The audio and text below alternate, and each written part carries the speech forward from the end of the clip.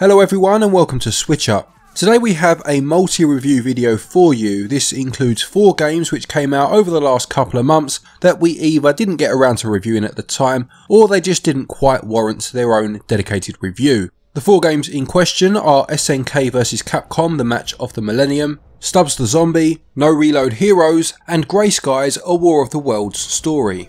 Will any of these games make the hallowed ground that is the gamer's backlog, or are they definitely worth passing on?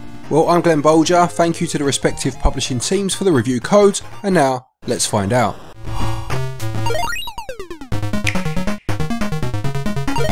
SNK vs Capcom, the match of the Millennium, is a crossover fighting game that released for the Neo Geo Pocket Color back in 1999. It features characters from a number of SNK franchises such as King of Fighters, Fatal Fury and Samurai Showdown, and from Capcom franchises such as Street Fighter and Darkstalkers. There are 18 initial characters to choose from, as well as another 8 to unlock. When it comes to the controls, it has a simplified control scheme of 2 attack buttons, and jumping being assigned to the D-pad as is standard for fighting games. Despite the 2-button scheme, you can perform a fair few moves, and there is a digital version of the original instruction manual included, which lists the moves for every character. There is a tournament mode available which puts you against various characters in best of 3 bouts, and you can choose to play with a single player or with tag teams. There are even story related cutscenes in between some fights which I was pleasantly surprised by, and these will change depending on whether you pick a Capcom or an SNK character. It's actually a pretty challenging game. The endurance matches at the end take some beating, and it's definitely the most difficult of the pocket fighters I've played, which I really appreciated. If you are struggling though, there is a rewind feature found in the menus accessed by pressing the minus button. As well as tournament mode, you have the Olympic mode, which is a series of events or mini games that earn you points, and these points can then be used to unlock special moves for each of the characters. As well as fighting based events such as First Strike and Survival, there are games based on other SNK or Capcom franchises, such as a Game & Watch style minigame where you must grab the treasure using Arthur from Ghosts and Goblins, a dance rhythm game, and also a shooter inspired by Metal Slug. The graphics continue with the chibi look used in many of the Neo Geo Pocket Color fighters, and whilst the colour on the characters themselves is fairly minimal, generally using one base colour that you would associate with such a character, the backgrounds make a great use of the system's colour palette, with some looking quite impressive as a result. Cutscenes and character portraits also use colour well and do look good. You can choose from a few different borders or zoom the screen in as far as I have done for most of this footage, just to make it easier for people watching this video to see. SNK vs Capcom, the match of the Millennium, costs £7.19 and regional equivalents are on your screen now. To my knowledge, this is the only SNK vs fighter on the Switch, so it definitely has that going for it, as well as the additional game modes, digital manual and the Stern Challenge. There are cheaper fighters, many being full arcade versions, but its unique selling point of being from the Versus series does give it an edge here, as do the extra game modes. This game is included in the SNK collection however, which sells for around £35 for 10 games, so that might be worth bearing in mind if you are weighing up your options. To conclude, SNK vs Capcom, the match of the Millennium, is actually a pretty impressive fighter, not just in terms of the mechanics, but also regarding the tournament mode being more fleshed out than I would have expected, and a few other game modes included to boot. It's definitely the best of the Neo Geo Pocket Fighters that I've played, and having the characters from various franchises spread across 2 companies does add to its luster, especially as it's the only one of its kind currently on the Switch.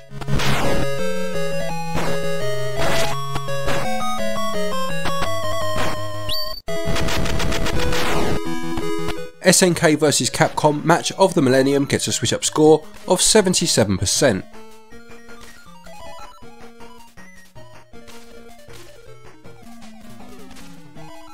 Cheers Glen. Stubbs the Zombie then, in Rebel Without a Pulse, was originally released back in 2005 on the original Xbox. It's since garnered a bit of a cult following and was seemingly the perfect fit for publisher Aspyr, who seem to be on a bit of a mission to bring us old Xbox games. You play as a zombie who has the ability to devour the brains of any helpless humans he comes across. The interesting twist here is that as you do so, they then join the zombie horde. You can steer them in a sense by pushing them in a direction, and they generally gravitate towards the player. The game takes place in the town of Punch Bowl, which is adorned by that near-future 1950s retro aesthetic that includes hover cars, a monorail, lots of robots. The general aim of the game is to get from A to B. This will take you through a number of different environments and a few interesting scenarios. Every couple of levels, you'll have a dance-off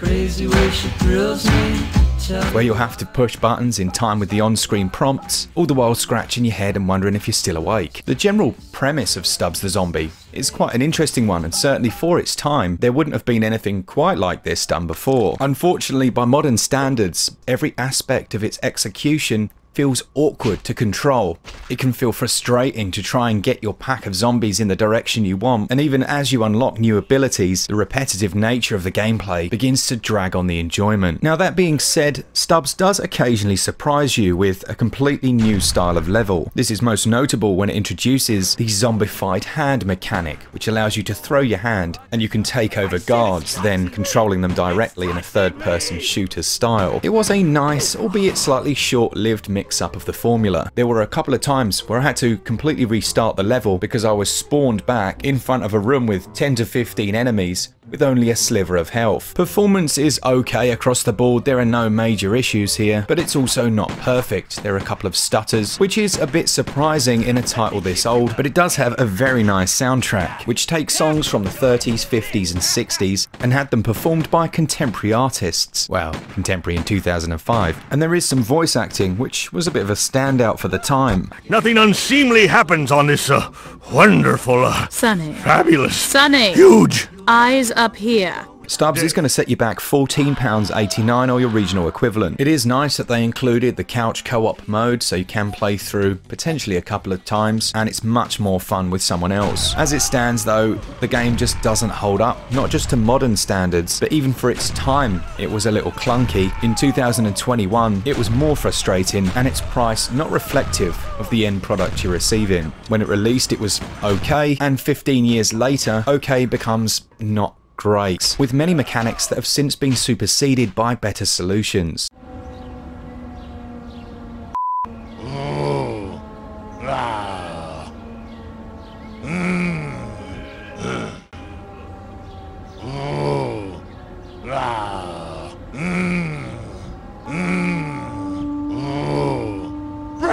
These next two reviews were written for us by a good friend of the channel, Dave Morrish. He does have his own channel, SavedX Gaming. I'll put a link to it in the top pinned comment. It would be great if you could go over there, have a watch of their content, maybe subscribe, it'll be much appreciated.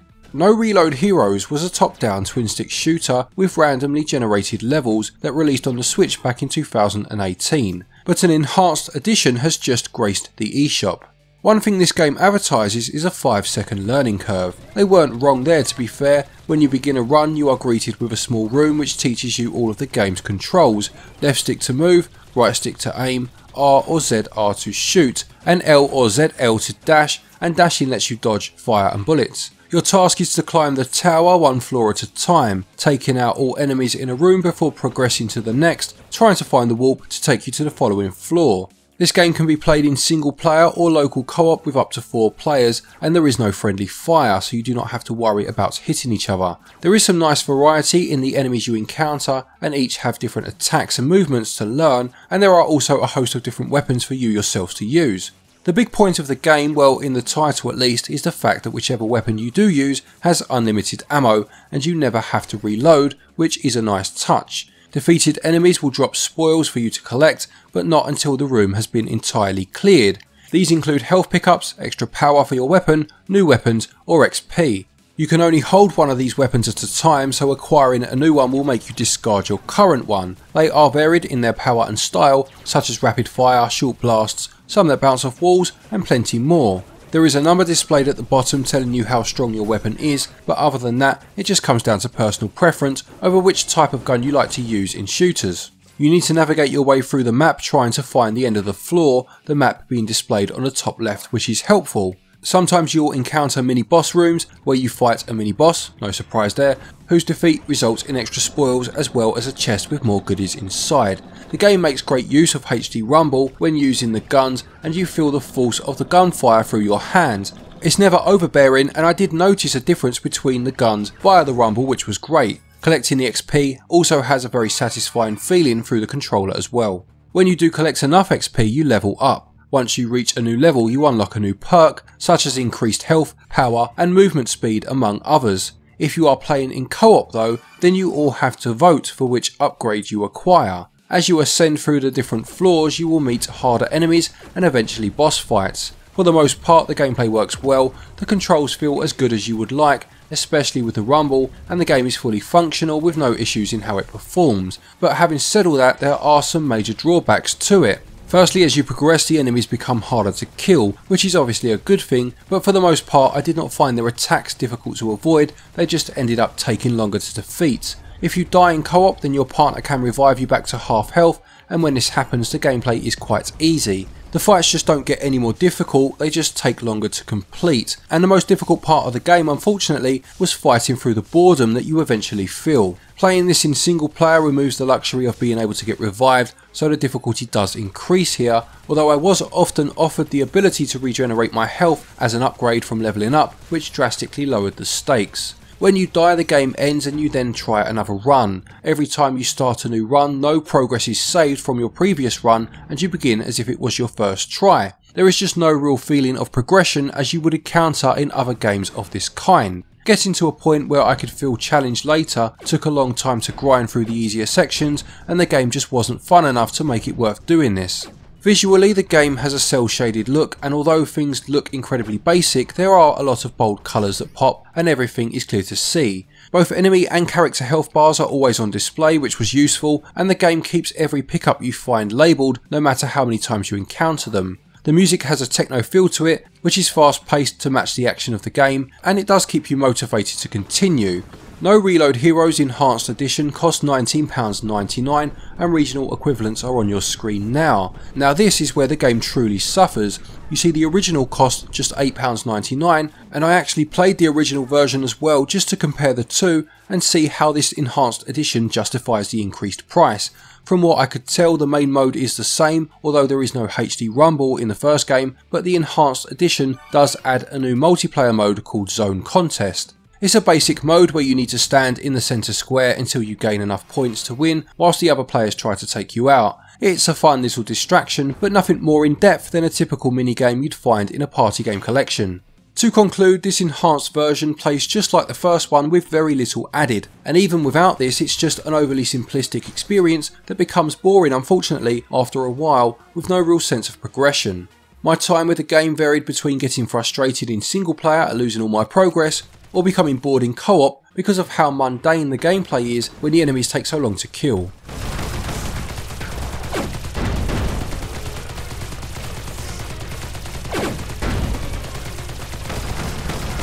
NoReload Heroes Enhanced Edition gets a SwitchUp score of 56%.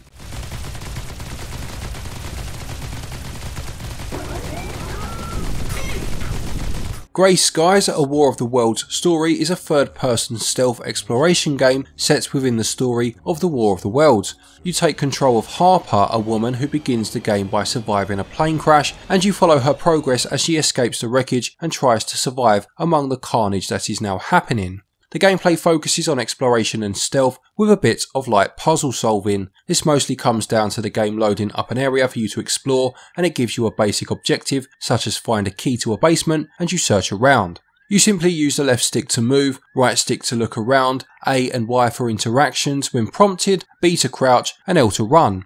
For a lot of it I found myself simply wandering around an area aimlessly for whatever it was I was meant to be looking for, and just hitting the Y button over and over again until I got lucky and happened to walk over an item. When an area loads and my objective was simply look around, it resulted in me doing just that, and it was incredibly tedious. When searching the house at the start, Harper kept on getting stuck in doorways, and when I eventually found myself a car to escape the area, I was greeted with some of the worst driving controls I've ever experienced in a game, with no direction given to me as to which way to go. Shortly after this I encountered another human, and the game immediately described him as an enemy that needed to be eliminated, although narratively it made no sense at all for Harper to assume he was evil. Maybe a cutscene here of him trying to attack her first would have helped, but the game then led me to drop in a car on his head, which landed on him with no sense of impact, no sound effects whatsoever, as his head went through the floor and his body started switching around in a very glitchy fashion. Quite what this had to do with War of the Worlds, by the way, is anyone's guess. The stealth in general requires you to crouch behind things as enemies wander around. Pressing R gives you a focused sight which lets you see where enemies are through walls. Getting spotted involves them chasing you and bludgeoning you to death. When you're low on health, the HD rumble kicks into a heartbeat rhythm which vibrates very aggressively even after you've died. Throwable items can be used by holding ZL to aim and ZR to throw, rocks being the most common, and these can be used to make a noise to distract an enemy, but for the most part I found the easiest way to get through stealth sections is by running straight through. You'll outrun them anyway, so if you know where you're going you'll be fine. Getting caught however will load the last checkpoint, which can sometimes be quite far back, and it will make you rewatch unskippable cutscenes or collect any materials all over again. A quick word on materials then, and these can be used to craft new tools or health upgrades, as certain workbenches such as a water jug that can be used to destroy electrical equipment. Graphically the game has a realistic look to it, and it does not look much better than a Wii game. It does make some good use of lighting and shadows to create an immersive, spooky atmosphere, but this serious tone is ruined by awkward animations, such as the way the enemy swings their weapons at you, especially as you die. The sound effects are okay, although a lot of the time they are absent. The voice acting does the job, but the music is very intrusive. A lot of the time it is just too loud, with no setting to adjust it at all, and there are times where your character will be forced into a long slow walk whilst a song plays and the walking section lasts for the entire song. It's the same with the car section I mentioned earlier. It's as if they feel they paid for the rights to a song, so they're going to make you hear it whether you like it or not. Grey Skies, a War of the Worlds story, costs £13.49 and the regional equivalents are on your screen now. For the quality of game you are getting, this is way too much money to pay. Between the boring exploration, the vague direction, the pointless stealth, the outdated graphics, annoying music and sound effects that only sound when they feel like it, this is quite honestly one of the worst games I've played on the Switch. Its only real redeeming feature is that I got a few laughs from how bad some parts were, especially when it came down to enemy interactions. The decision to have infected humans to avoid makes it feel like this was initially a zombie game that had the War of the Worlds license thrown onto it later on. But even if you ignore the complete misuse of the license, this game is just not fun to play, lacks polish or care, and is definitely one to avoid.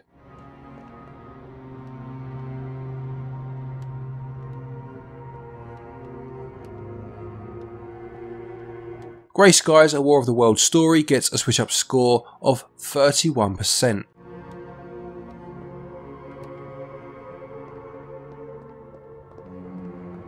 So there you have it, 4 games for the Switch. I hadn't expected the majority of the scores to be quite that low, but yeah, that was disappointing, wasn't it? Are you picking any of these games up? Have you already bought any of them? What's your thoughts on them? Please do let us know in the comment section below. Thank you to Mark for contributing via the Stubbs the Zombie review, and a big thank you to Dave for writing 2 of these reviews for us. Again, please do check out his channel, link is in the top pinned comment. Thank you to our Patreons as always for your continued support, and to each and every one of you for watching our videos. Take care, stay safe of course, and until next time, happy gaming.